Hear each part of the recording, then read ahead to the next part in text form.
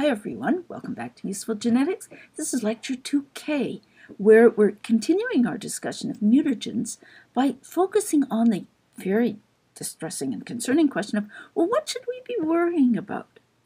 So we're going to talk about mutations and birth defects, we're going to talk about SpiderMan, and we're going to discuss what mutagens and exposures should we and shouldn't we worry about.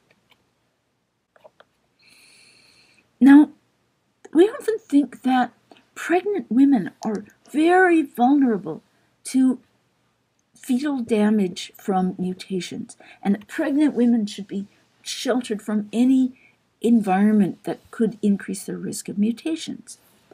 But in fact, exposure to mutagens during pregnancy is not an important cause of birth defects. And that's because very few birth defects are due to mutations. Certainly are due to not to mutations that occurred while the fetus was developing.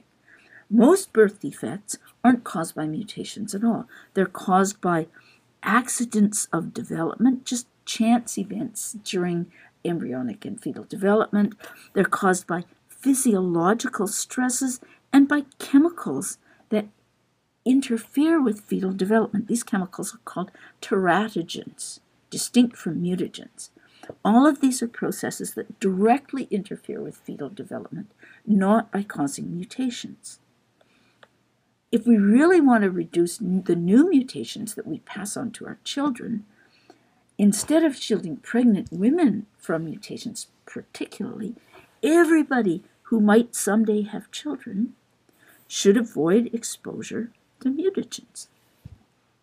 Seems simple, but in fact, even this is probably not that big an effect, because most of the mutations that we give to our children aren't new. They're mutations that we inherited from our parents and they from their parents back through the generations.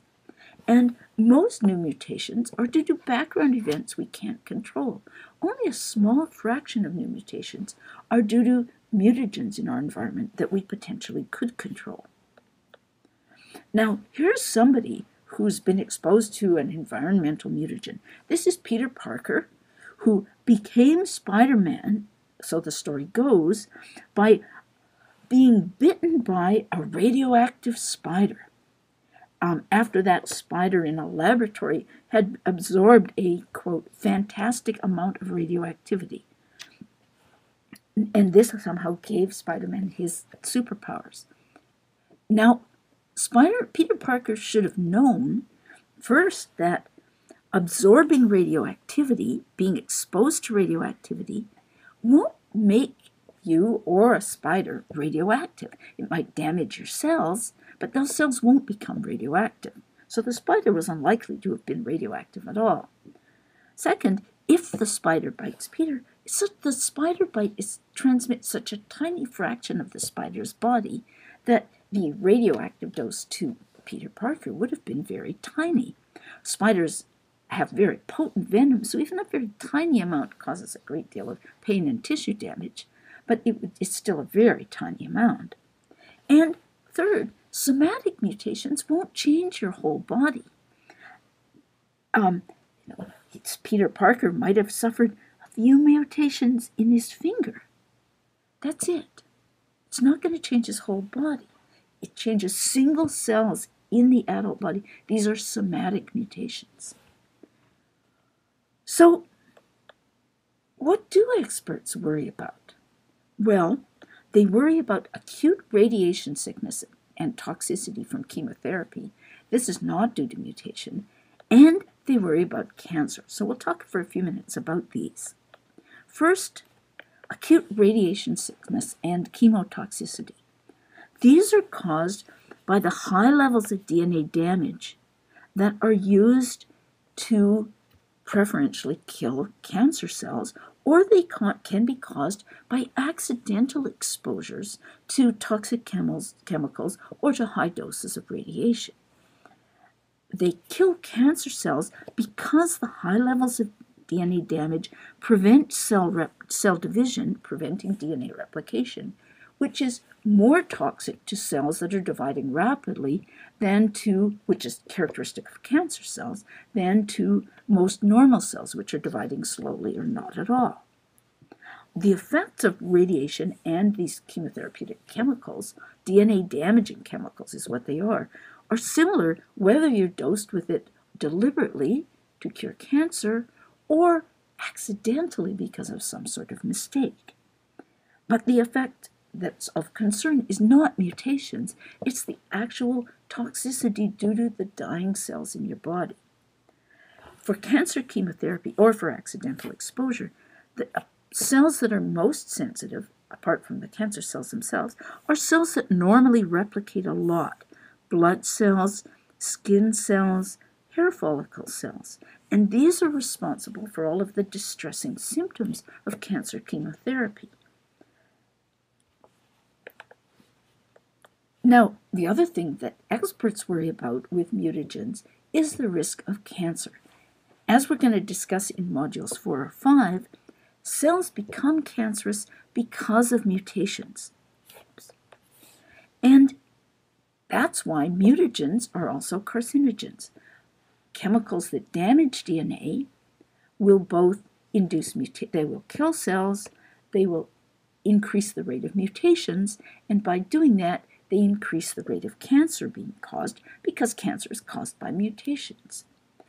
In particular, cancer is caused by mutations that disrupt the regulation of cell division, causing cells to grow when they shouldn't. Radiation and chemotherapeutic chemicals and other mutagenic chemicals can increase the chances of these mutations. So in the last lecture, when we talked about how ultraviolet light, like sunbathing, increases the frequency of mutations, that's also why sunbathing increases your risk of skin cancer. Now, we're warned about all these articles in our sensationalist newspapers saying, mutagenic chemicals, you have to worry about chemicals in your food. And we tend to forget that, everything is made of chemicals. Chemical is the name for the physical substance of the world that we live in. Everything, including all of our bodies, is of course made of chemicals. These advertisements are often worrying about, man-made chemicals. They're the really dangerous ones. But of course, much of the mutations that we experience and the mutagens in our environments are natural mutagens. Many of the mutations in our bodies happen because of naturally occurring reactive products of our own metabolism. Sunlight, which is extremely natural, is a very potent mutagen. So is nicotine and the tars in tobacco. These aren't man-made chemicals. Furthermore, there's very few chemicals actually that directly damage DNA. Chemicals have all kinds of effects. Many of them will interfere with DNA replication if the dose of the chemical is high enough, and interfering with DNA replication can cause mutations, but this is true of almost every substance in the world, including oxygen. So the Daily Mail is an example of a newspaper that's making a lot of money by having screaming headlines about things that will cause cancer. Red meat does cause cancer. Abortion triples your breast cancer risk. The liberal Democrats cause cancer, as does Facebook. Really, is it worth worrying about any of this? So what should we really worry about? We should worry about factors that we can change, not about background causes of mutation that are beyond our control. And we should worry about the factors that make a big difference, not about tiny traces of possibly mutagenic chemicals in our food, but about the big things. Here's some examples of what we should worry about. We should worry about cigarette smoking. We should worry about major mutagens in our indoor environment, of which two are smoke from cooking fires. These are important in underdeveloped countries, especially for women in kitchens where they have to cook over fires, and about in Western environments, we should worry about the other major contaminant that causes cancer in indoor environments, and that's radon gas. Many of our basements are accumulating radon gas, and it can be as important a mutagen as cigarette smoking. Finally, as you might have guessed from the discussion of how ultraviolet light causes cancer, we should worry about exposure to solar radiation. So put on a hat, slap on some sunscreen, clean out the smoke from your house, stop smoking cigarettes if that's something that you do. These are things that are going to make a big difference. Now, coming up next, we're going to shift gears, and instead of thinking about the ways that mutations might harm us, we're going to think about the role of mutations in the natural world, in particular the role in evolution. We've said that all genetic variation arose as mutations. All of evolution was dependent on natural selection using genetic variation that arose by mutations. And we're going to take a couple of lectures to think about how mutations accumulate in evolutionary time, and how we can use the accumulation of mutations to get a better understanding of how evolution works. I hope to see you there.